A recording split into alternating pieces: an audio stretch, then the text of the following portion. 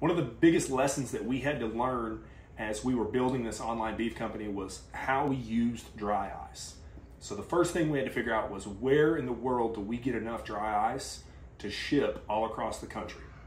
After a lot of research, we found that there's a dry ice plant here in DFW. They always have a ton of dry ice, literally, and they can make more if we need it. We get our dry ice in 10-pound blocks. They're about a foot by maybe 2 inches thick.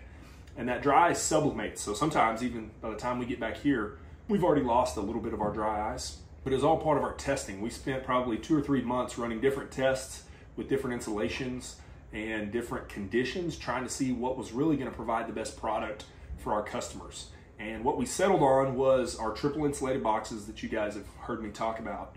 And generally we use about 9 pounds of dry ice for a 1-day ship, somewhere around 14 to 16 pounds of dry ice for a 2-day ship, and around 18 to 20 pounds of dry ice for a 3-day ship. If we go over 3 days, then we generally have to go to about 22 pounds of dry ice, but typically we average about 15 pounds of dry ice in each box.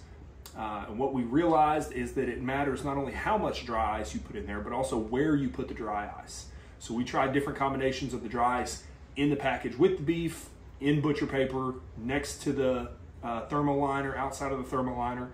We tried a ton of different combinations, and what we settled on was that we put our dry ice in with the product at the bottom of the box, and that just allows the dry ice to last the longest, stay the coldest, and really was the most efficient way that we could find to use our dry ice in our shipping. So every Monday we're picking up between 500 and, if it's a busy Monday, 2,000 pounds of dry ice, and we use that. And what's really cool for us is we learned that throughout the week when other customers come in for pickup orders, we're able to use those scraps and help them get their pickup orders back here in DFW to wherever they're going from. So hopefully this was cool to hear about our dry ice. I will post some more videos about our actual shipping process, and we hope you guys like this video.